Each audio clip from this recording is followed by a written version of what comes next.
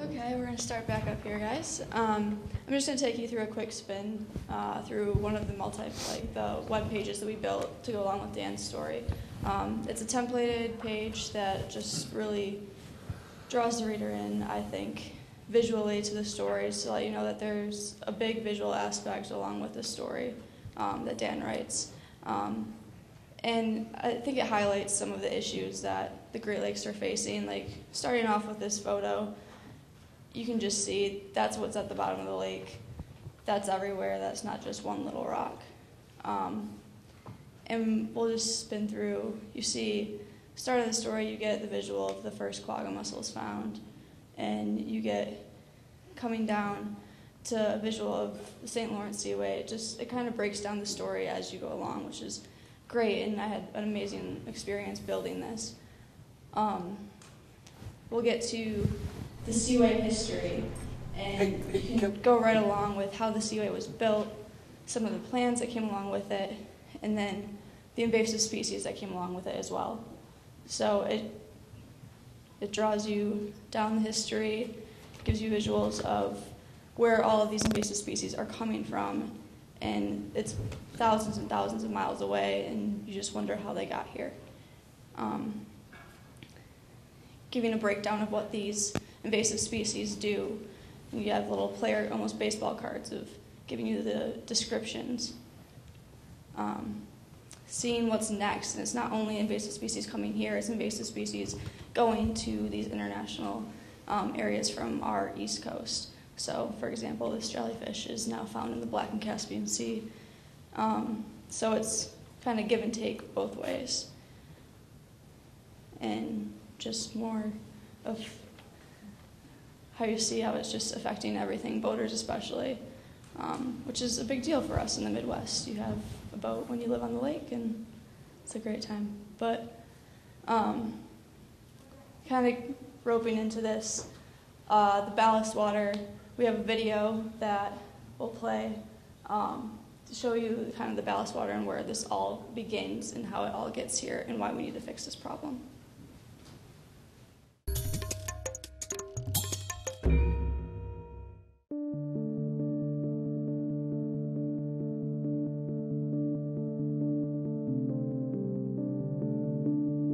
When freight-carrying ships travel the globe, they often carry invasive species along with their cargo.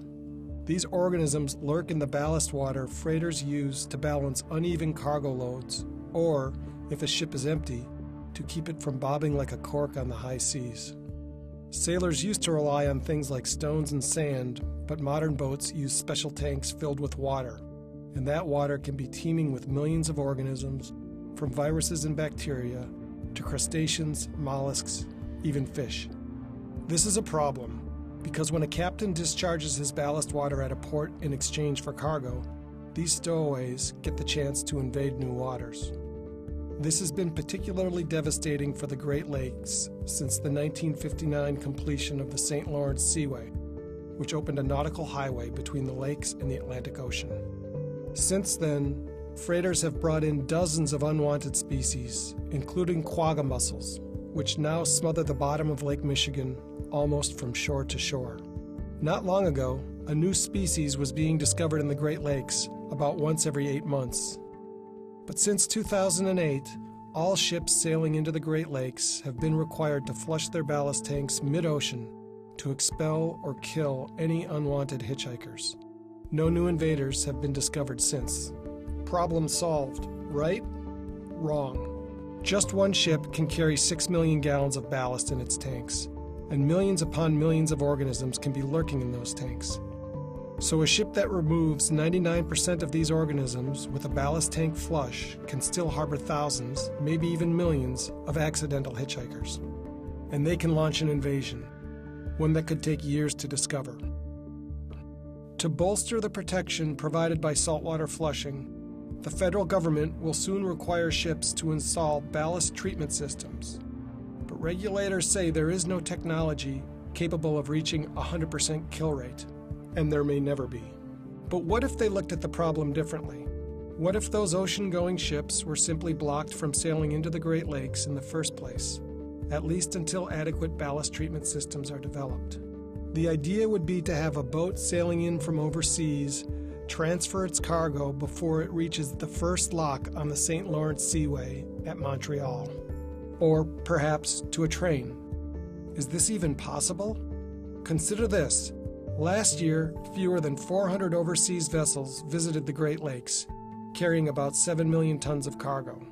That's the equivalent of about one train per day traveling to and from the East Coast. To the shipping industry, the idea is radical. Great Lakes advocates argue it may be the cheapest, most effective way to ensure another nasty invader doesn't take hold in the lakes. And it would correct an earlier radical idea, the one that opened the isolated lakes to a world of trouble in the first place.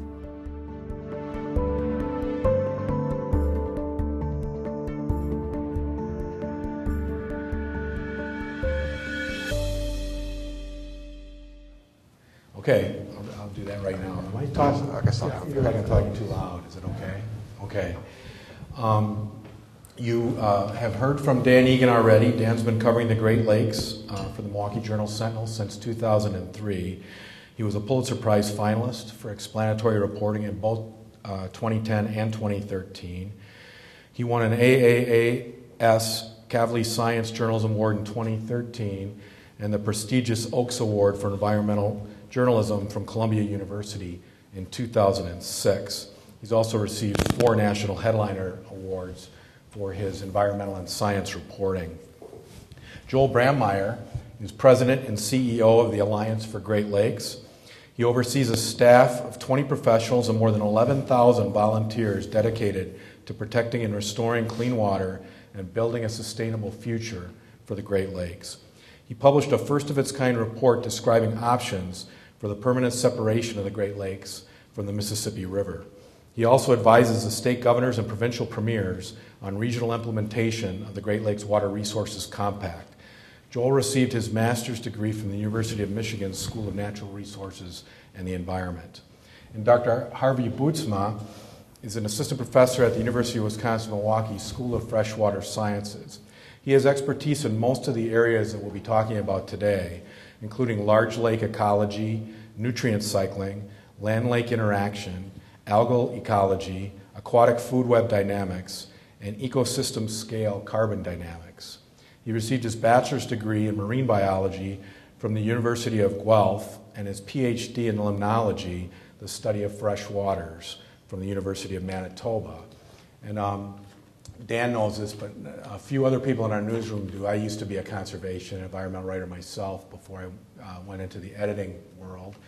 And many lives ago, I was a writer for Ducks Unlimited magazine and spent a lot of time in the Interlake region up in Manitoba and the Prairie Pothole region up there. So that's our panel. And Aaron, are you ready? Or are we just going to keep going? Okay, we're going to keep going. So as Dan was talking in the earlier session about his series, it really brought home to me what the O'Brien Fellowships are all about and what this investigative and explanatory journalism for public service is all about, because we run into problems when we do things without really knowing the consequences, when we don't realize what we're doing. So the St. Lawrence Seaway, if you go back and read stories when they opened the St. Lawrence Seaway and built it in the 40s and 50s, you'll hear all this crazy stuff about how the latest parish fashions are going to come by boat and be paraded on the streets of Chicago thanks to this seaway. And that's how it was sold to the public, this giant subsidy for world shipping. Nobody knew that it was really going to bring us alewives and zebra mussels and quagga mussels and change the entire ecology of the Great Lakes and even cause the stench that we get on our beaches in the summertime now, which people tend to blame on MMSD or sewage discharges, but is actually related to the zebra mussels and quagga mussels and the algae and the rot, not to sewage discharges. By the same token, the city of Chicago was trying to solve an immediate problem with sewage, getting its sewage away from its drinking water supply when it connected the Great Lakes Basin with the Mississippi River Basin and blasted a canal to ship its sewage downstream to St. Louis and points south. And we were so ignorant as human beings at that time that when St. Louis sued Chicago for sending its sewage down to its drinking water supply, the Supreme Court rejected the argument because the water looked cleaner, and this stuff about microscopic organisms didn't make any sense. They didn't know what that meant. So it just shows you how far we've come in such a short time in knowledge. And in a democracy, that's how we solve problems, by learning about those consequences and figuring out how to solve the problems. And that's what these journalism projects are all about. So we're still in the early stages, I think, in this case, because I'm not sure how much the public really knows about the problem. And that's what I wanted to start with. Harvey, if you look out and enjoy the sunrise on Lake Michigan this morning on a beautiful fall morning, it looks just as beautiful as it did 30, 40 years ago. But it's not if you look below the surface. And you've probably spent more time below the surface than just about anybody. So tell us what you see when you go diving. As far as some of the major changes go, if you compare now to, say, 30 years ago, there's a few obvious changes. One is yellow perch, which is near and dear to the hearts of many people. It used to be the staple of the Friday night fish fry here in Milwaukee. We see very few yellow perch anymore. There used to be plenty of them in the lake. There was a commercial fishery for them and a sport fishery for them, and now we rarely see them. There's still some there, but really not enough to support any significant fishery or the Friday night fish fry. Instead of yellow perch now, we see the round goby, which Dan referred to earlier, which is an invasive species. And there's a few other species which, if you're into fish biology, you would know some other species that we used to see in the nearshore zone, not as abundant as yellow perch, but things like spotted dace and mottled sculpin. We don't see those anymore either. All we see now is goby. So there's just one fish you see now, it's goby. Not only is it the only fish, but it's an extremely abundant fish. So in some ways, you actually see more fish in the nearshore now than you used to, but it's all one fish, it's the round goby. So that's one big difference we see when you go diving. The other big difference is obviously the mussels on the rocks, and Aaron showed a video earlier. You really don't see a lot of rock there now because the rock is completely covered with mussels. So that's a huge difference. And then along with those mussels is the algae. And we actually have pictures of the bottom of Lake Michigan, about 30 feet deep, from the 1970s and from recently. And these pictures really show the difference. What you see in the 70s is kind of bare rocks on the bottom, no algae on them, no mussels on them. But there's one other difference you see as well, and that's in the 70s, you kind of see the rocks, but they're a little bit hazy. In the 1990s and 2000s, you see the rocks with the mussels and the algae growing on them, but the water is also a lot clearer, which to some people is a good thing. Generally, we think that clear water is something that we like, but that actually has created a number of problems for Lake Michigan. So that's something that you really see now when you dive, is that the water clarity is 2 to 3 times greater than it was in the past. So as a diver, those are the major changes you see. If you're a recreational diver, the other thing you're interested in is shipwrecks. Divers like diving on shipwrecks a lot. Now almost every shipwreck is completely covered with quagga mussels, so it's really changed that as well. And Dan, you when you wrote your series, you talked about what the early explorers and the Great Lakes of Father Marquette were like. A true ecosystem that had been separated from the rest of the world for a long, long time, and had all that variety of species in it. And now, as Harvey put it, there's one fish, a whole bunch of mussels. That's a terribly out of balance system. Yeah, and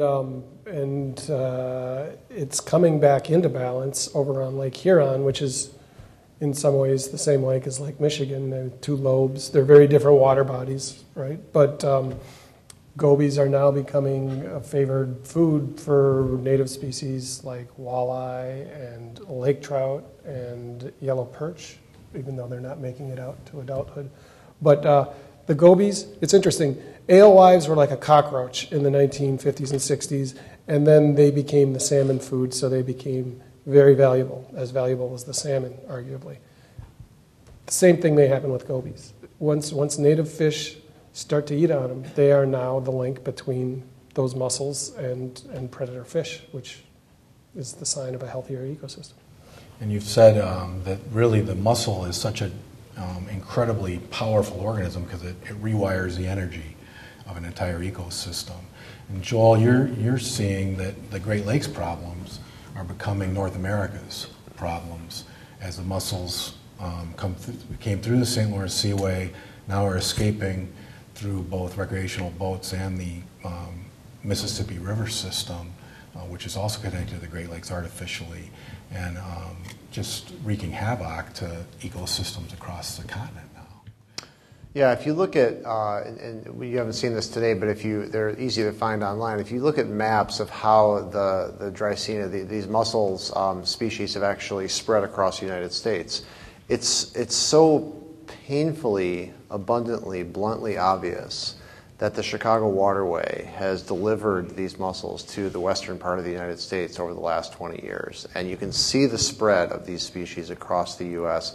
as a result of this connection between the Great Lakes and the Mississippi River. So it's this attention that's been drawn to it in the Great Lakes region, and the way that the states have rallied around quite aggressively finding a solution to the Asian carp problem has been playing out going the other way for 2 decades before this. It's just that we didn't hear as much noise about it from the western U.S. And that connection between the Great Lakes and the Mississippi River has really caused a great deal of damage in both directions already. It seems like Dan mentioned the Cuyahoga River fire being the impetus behind the Clean Water Act, which really accomplished some great things in the 70s and 80s. We're going backwards in a lot of ways now.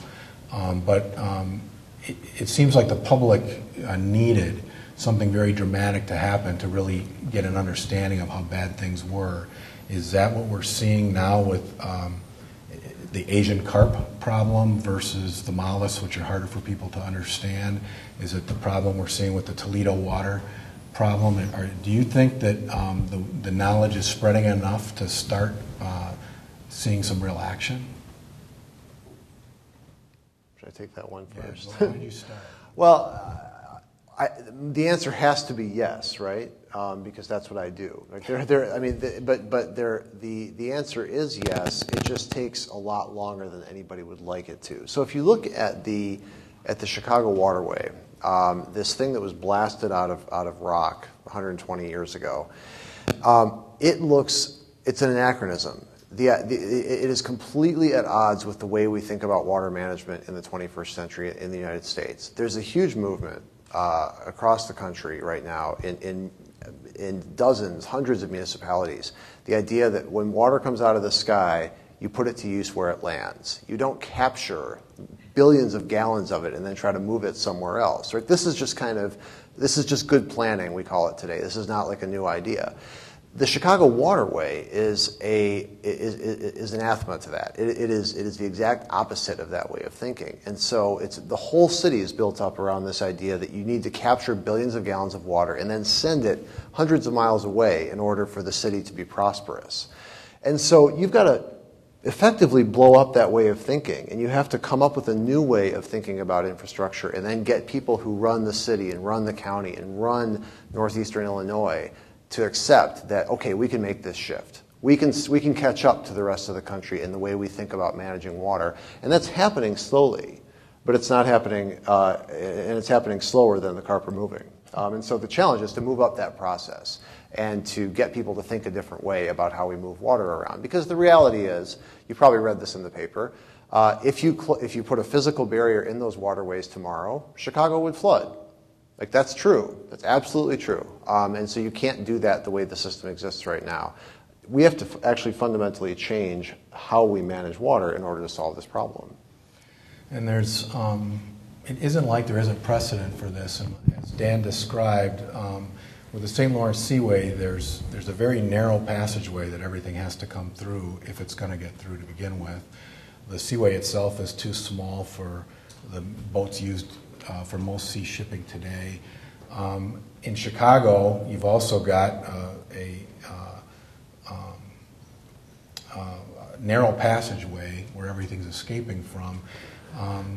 People have known how to ship cargo from big boats to smaller boats and from the ocean to inland waters forever. And it seems like that this is something that could be fixed with engineering at a very reasonable price compared to the damage that's being caused now that we realize the damage is being caused. What do you guys think? What's the first thing you'd do to start and ending the harm to the Great Lakes first before we start fixing what's already there? What do you think, Harvey? Well, as Dan pointed out earlier, I think part of the problem is momentum, or the inverse of that, inertia. In that we have systems in place now, and a lot was done to put those systems in place, whether it's the Chicago Sanitary and Shipping Canal or the St. Lawrence system, which was lauded as this great engineering wonder when it was first built. And so we just have a natural tendency to, or a natural reluctance to back away from those things. And you can see this all over the world. Our solution to problems used to always be the engineering solution. And you see that everywhere. If you look at, well, we can see it here in Milwaukee now, where we're now going back and taking out all of the channelized water conveyance systems that we put in place 50 years ago. At the time, we thought it was good to control flooding. Now we're realizing that it's not always a good thing to do. It damages ecosystems. On a larger scale, the same thing has happened in the Everglades, where they did the same thing. They tried to drain all of southern Florida and realized eventually what damage that did to the Everglades. And so now they're kind of taking all of that out and going back to a more natural system. But there's hesitation to do that because a lot of time and effort and money is put into investments like this. And so I think we're naturally reluctant to say, yeah, we did it wrong, we need to back up and change something. So I think that's one of the things that impedes progress on this. I think there are, getting back to a point you made earlier, you do need kind of poster childs to help stuff like this along. And that's on both sides. There's a reason the Worldwide Fund for Nature has the panda bear as its icon. It's a lot more cuddly than a little beetle or something like that, and it's the same on this side. It's hard to convince people or get people really concerned about zebra mussels and quagga mussels if they don't see them and they don't get underwater and see what they're doing. But it's getting more attention now that you have carp flying out of the water and hitting people while they're fishing. That's something that people can associate with, both people in the Illinois River and people in the Great Lakes region who are worried when they're going out salmon fishing or trout fishing on their favorite trout stream that they're going to have carp flying out of the water there. So icons like that do bring this to the attention of the public. And I think that's really one big hurdle that has to be overcome, and that can help this whole process along, is educating the public and making the public aware of these issues. Dan said earlier that, I think he said something like, Harvey's the scientist and I'm just a journalist. I would turn that around and I would say, I'm just a scientist and Dan's the journalist, and that I think it's really important to get this information out to the public and get support for tough decisions that need to be made at the political level.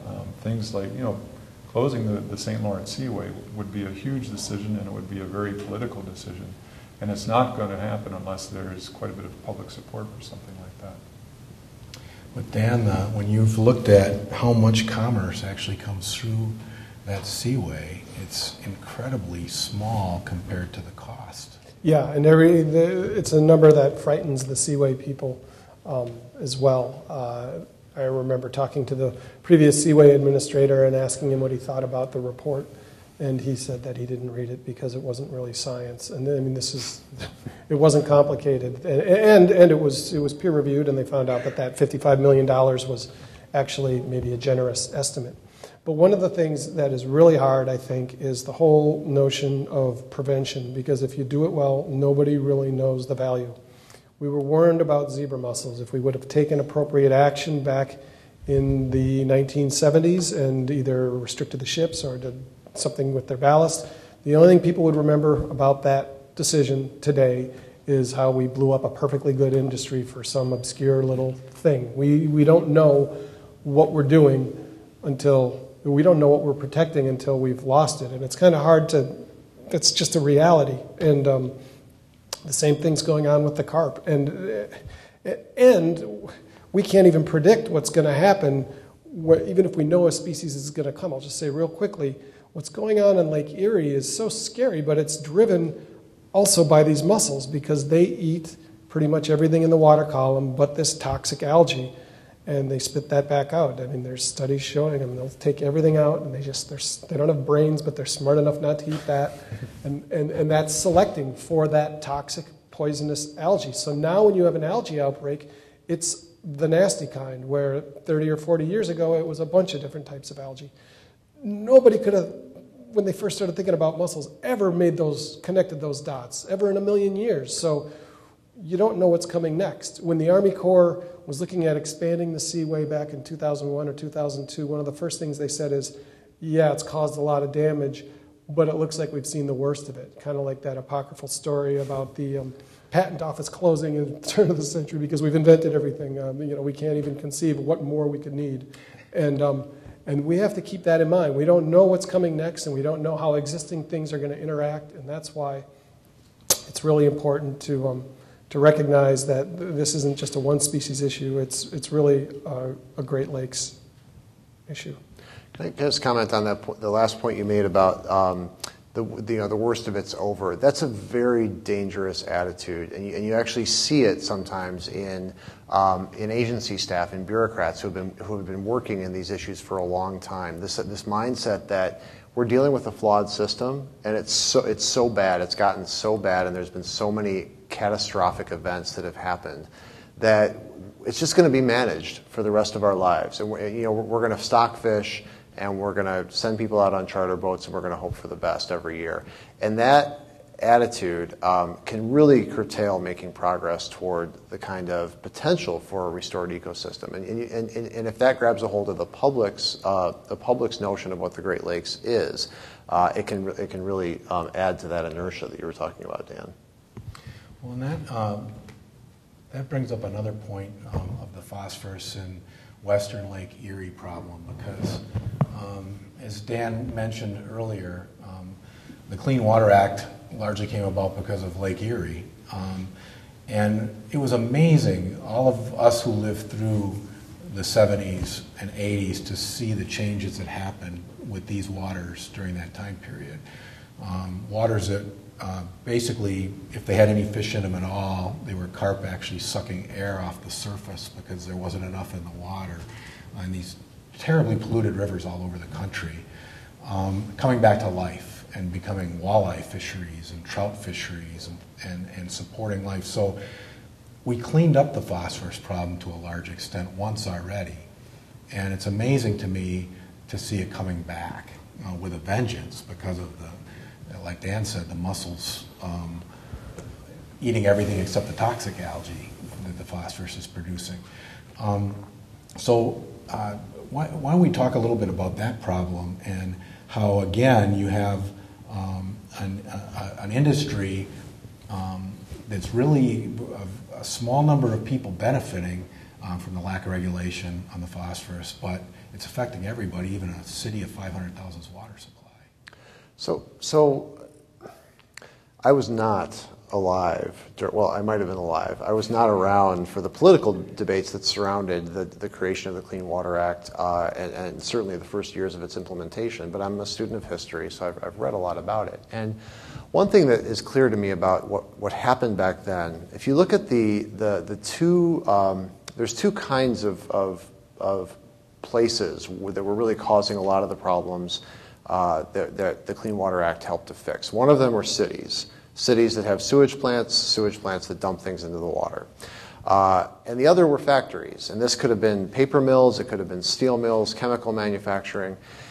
And we successfully dealt with a lot of those problems. And not to say that there aren't still problems outstanding from those kinds of pollution sources, but we dealt with a lot of those under the Clean Water Act. And I think that we can stand back and talk about what a great approach the Clean Water Act is and how it works, and we should apply it to farmers. But there's a big difference here, and that is that the economy of the Great Lakes has changed dramatically since the early 70s. And if you look at sewage treatment plants, for example, sewage treatment plants have a natural constituency, right? It's the people creating the sewage. You create this, I mean, most people don't think about it this way, but you create some sewage and then you pay somebody to take care of it for you. You're paying through your property taxes or whatever, however your community collects money to do that. They build a plant, they take care of it, clean it up, send it back out into the environment. That's great. If you're a factory and you're producing goods and you've got lots of jobs that are anchoring that factory locally, or you're using a lot of the steel that's being produced or the paper that's being produced or whatever it is in the Great Lakes region, you've got an economy that's close. And you might not have the same thing as a ratepayer paying to clean up sewage, but you've got people who are invested in that economy locally who understand the importance of cleaning up that mess.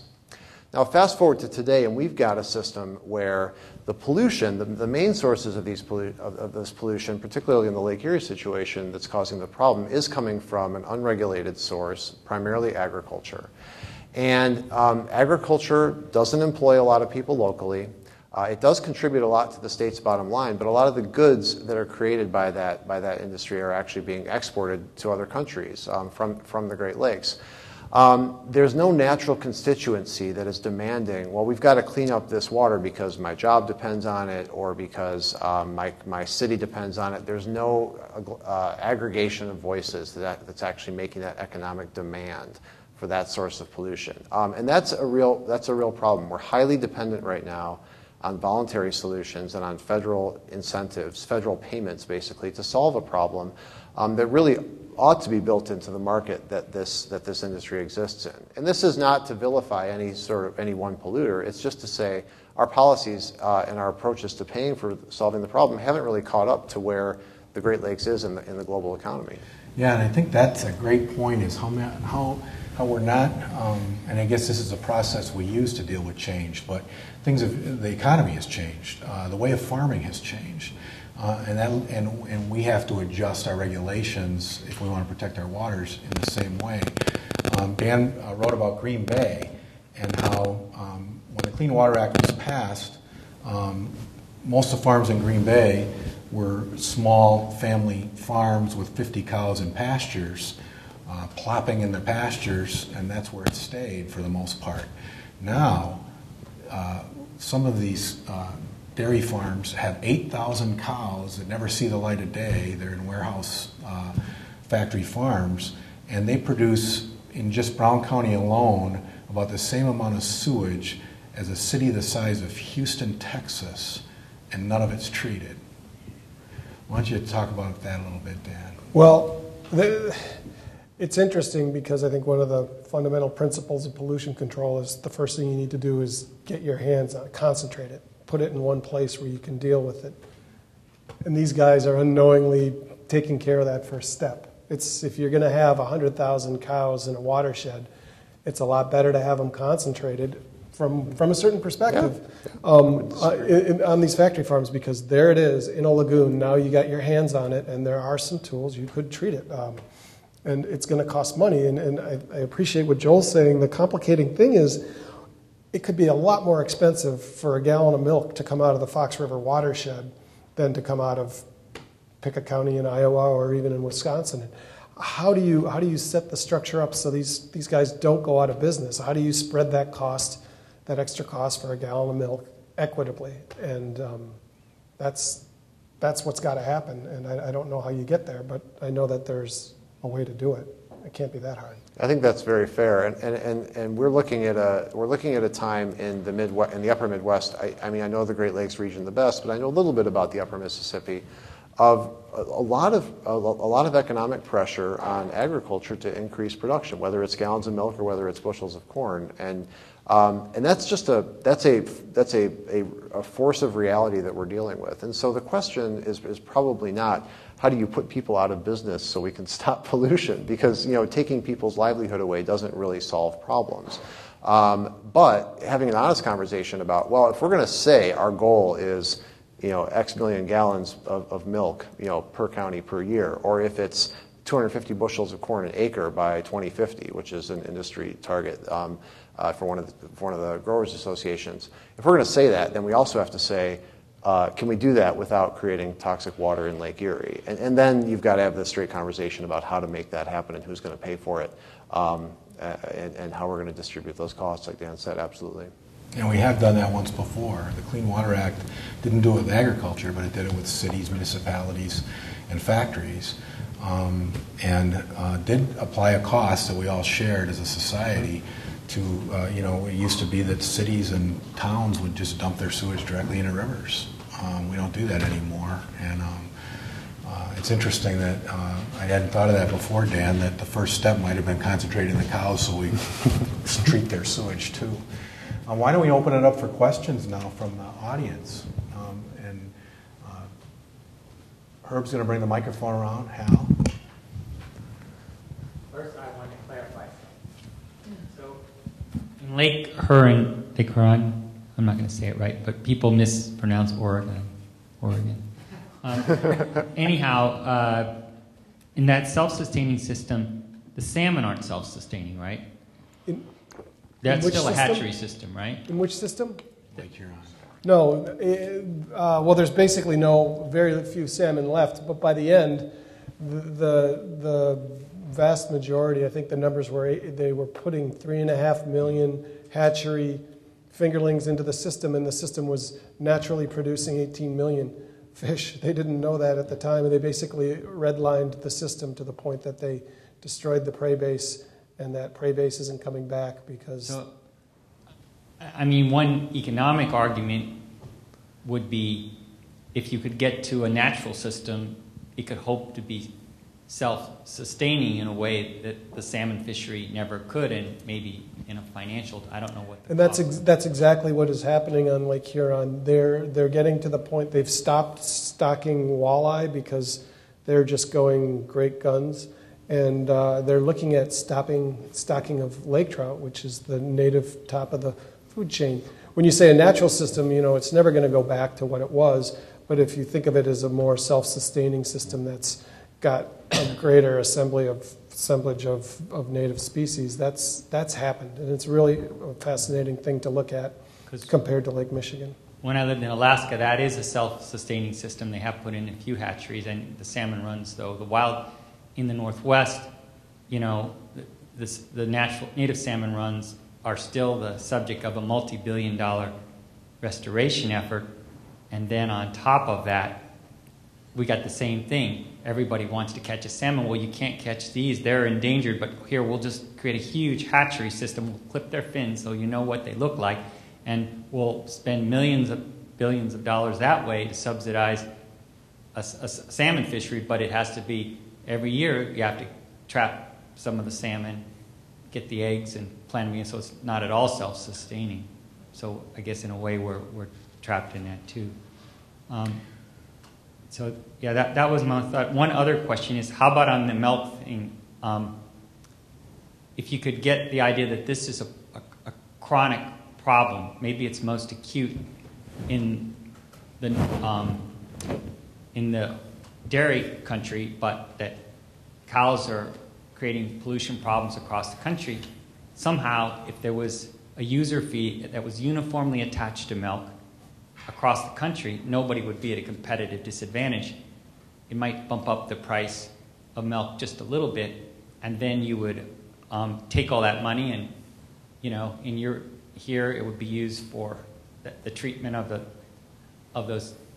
that concentrated manure, and then I'm sure that other regions would have other uses for it. Yeah, and I think Joel would speak to this better than I, but the price of a gallon of milk isn't really a market-driven thing anyway. It's so manipulated.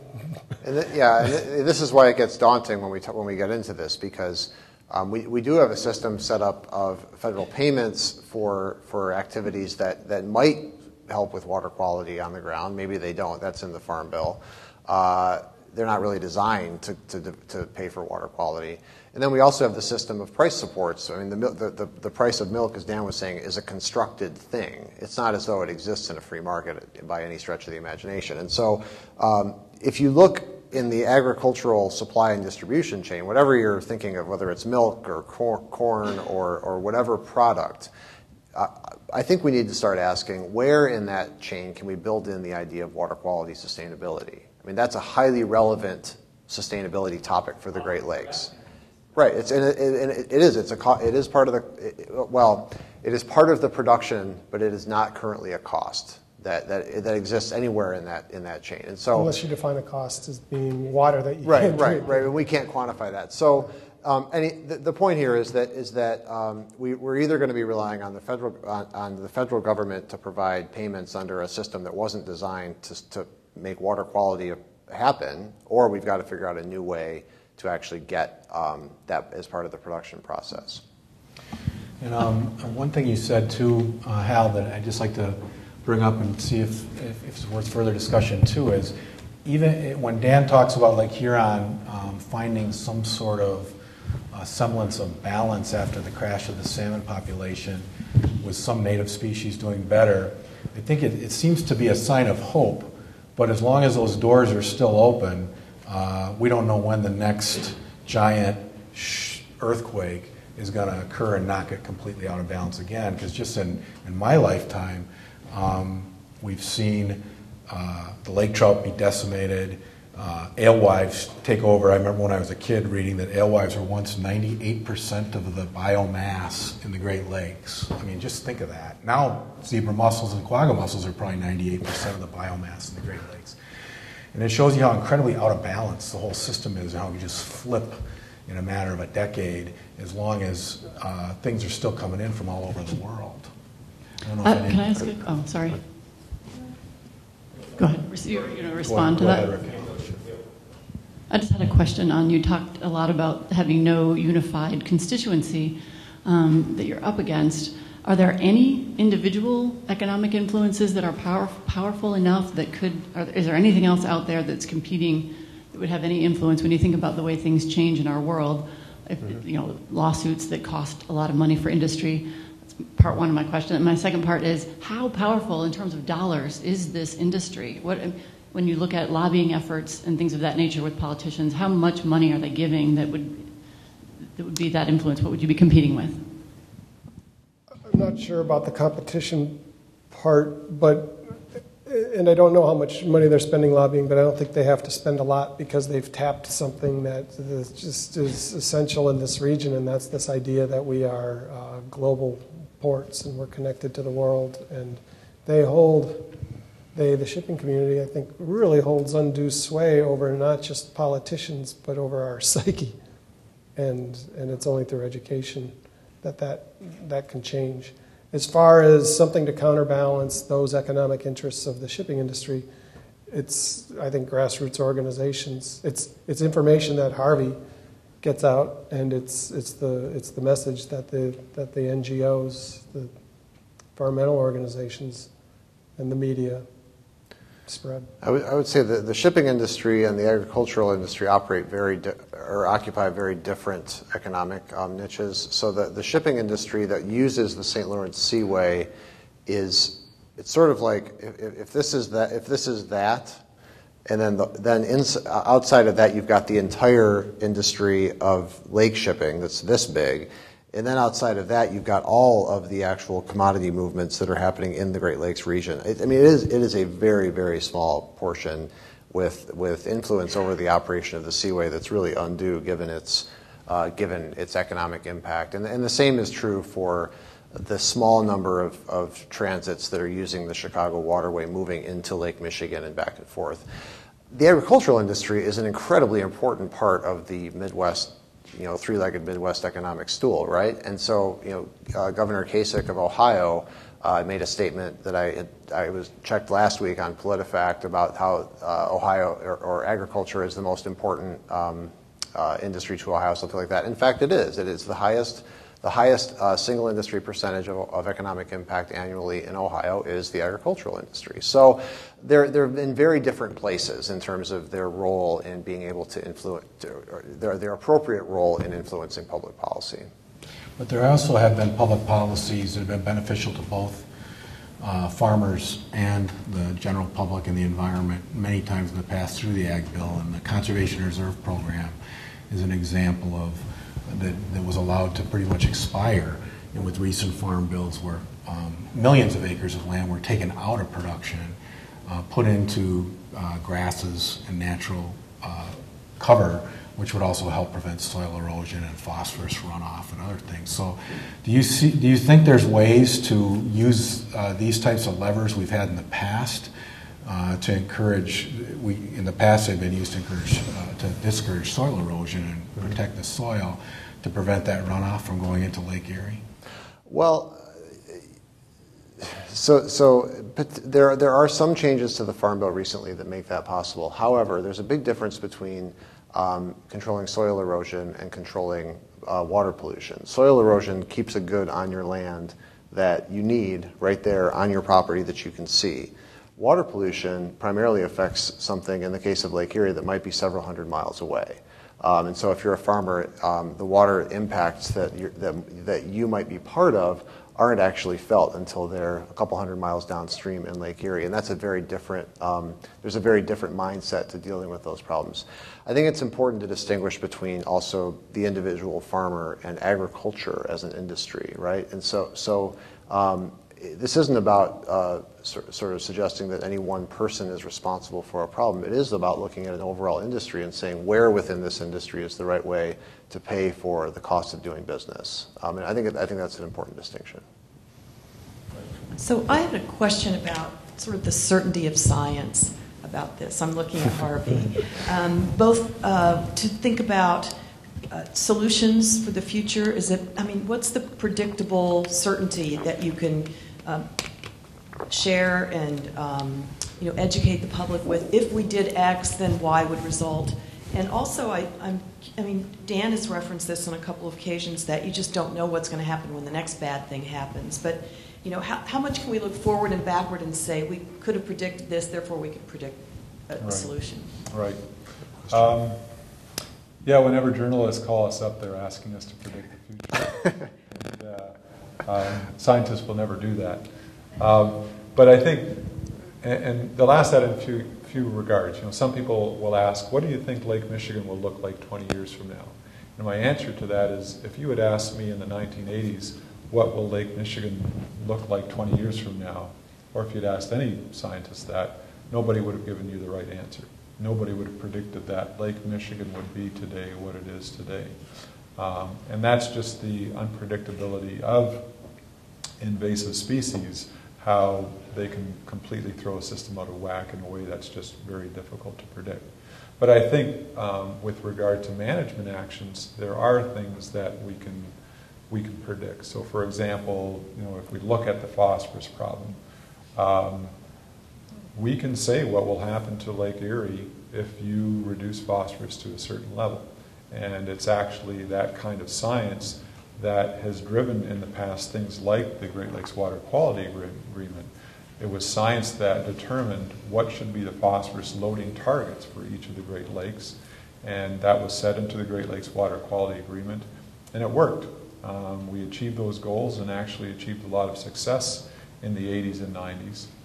The problem right now is, so you can't manage a system until you understand it, and that's where the science comes in. You need the science to advise the management.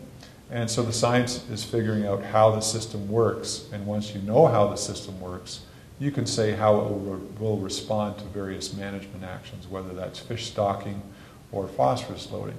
The problem we have right now is that we still don't know how the lakes work, because they've changed so much in the last 15 years that we're still trying to figure out how these new lakes work. For example, if we look at the phosphorus story,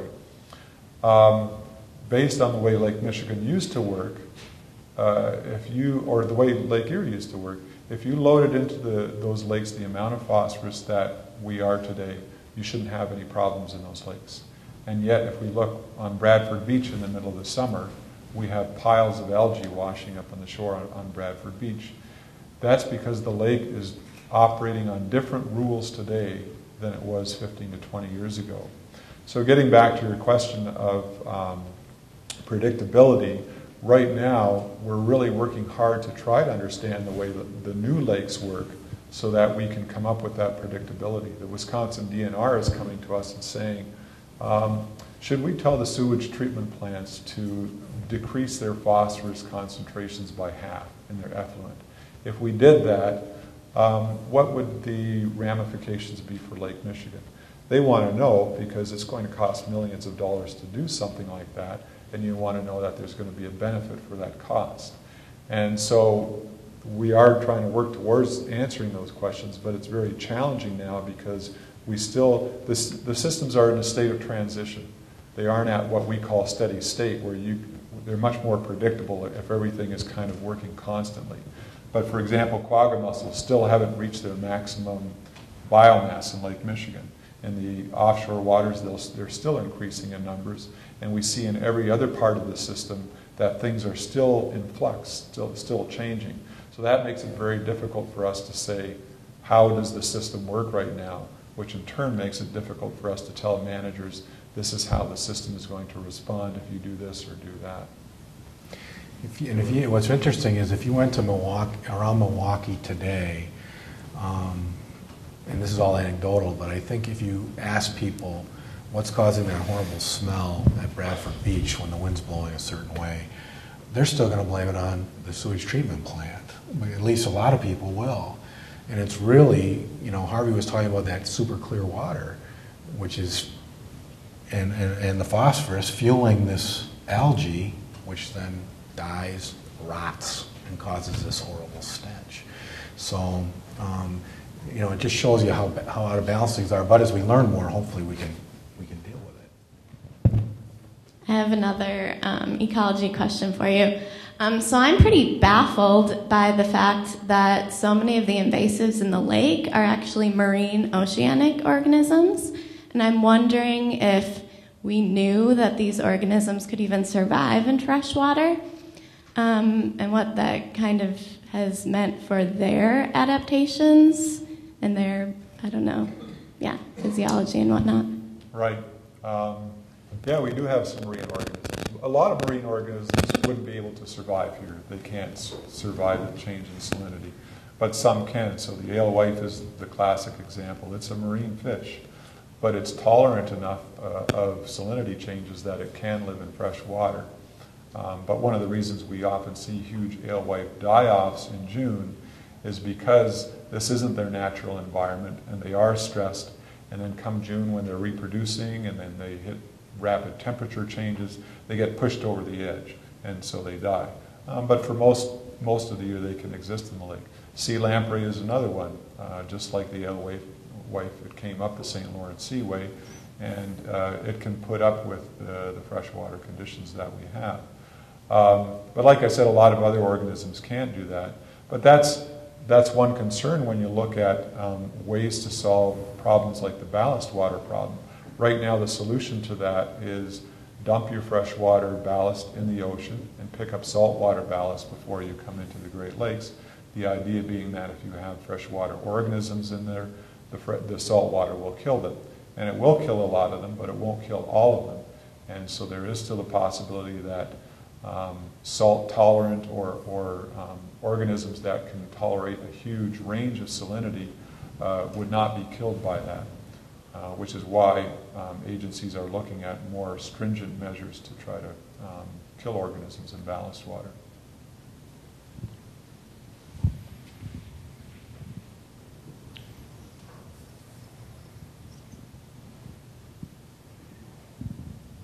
Just a quick comment and then two quick questions, please. One is that about 2 months ago, Marquette and the Zilber Foundation sponsored a program on heroin and opiate drug addiction, where teenagers, and these teenagers been dying by the dozens, literally.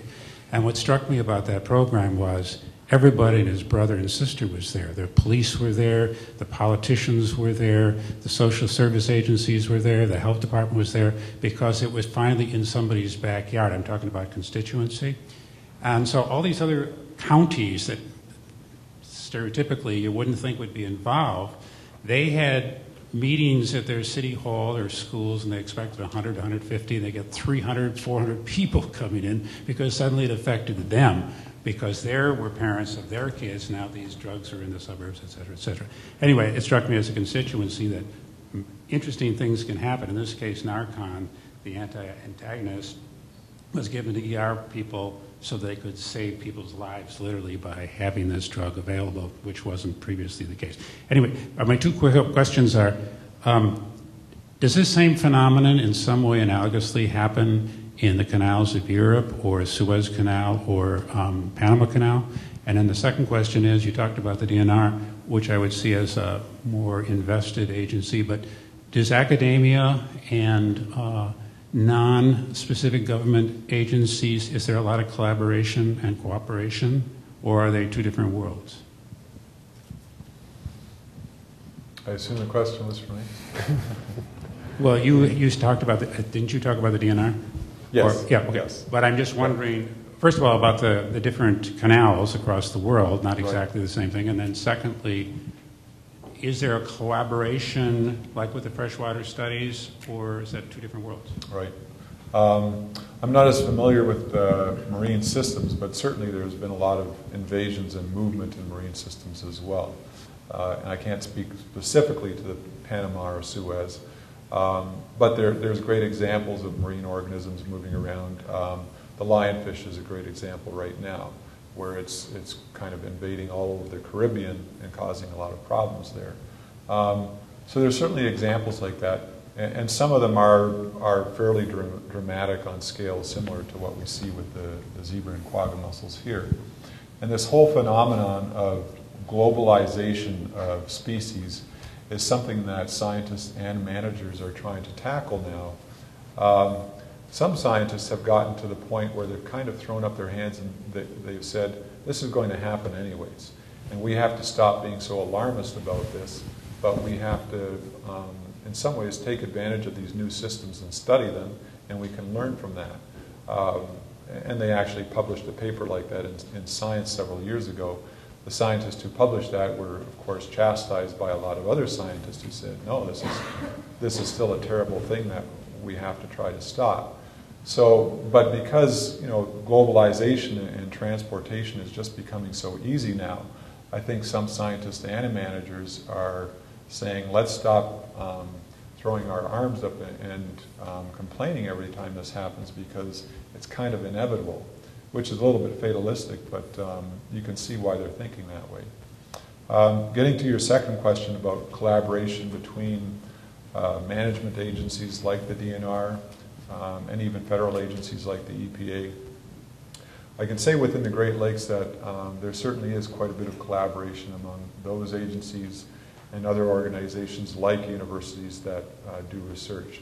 And there are a number of different consortiums that allow these groups to come together. For example, we have the Lake Michigan Fisheries Forum here in Wisconsin. And that's usually fishermen and management agencies and university people coming together, often with very different perspectives, but they are coming together to discuss some of these issues. And then Lake Michigan also as a whole has representatives from the 3 states around the lake who meet regularly to decide on things like fish stocking numbers and so forth.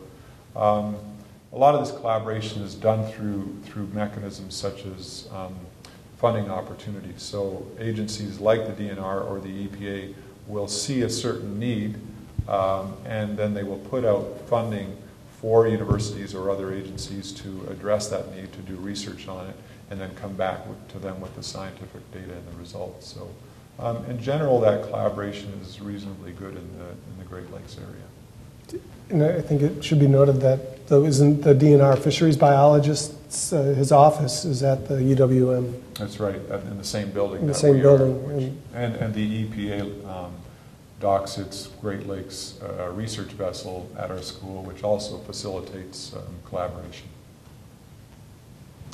When jurisdictional boundaries were set up in the 1700s, 1800s, based on straight lines to facilitate land sales, there was not a Boundary Waters Treaty, which now divides states.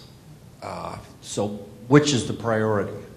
Water quality is delineated significantly by the Boundary Waters Treaty, or these old states that don't necessarily focus their attentions politically on water quality. Did you say don't focus their attentions on quantity or quality? Did you say quality? Okay. And quantity as well. If you look at the diversion.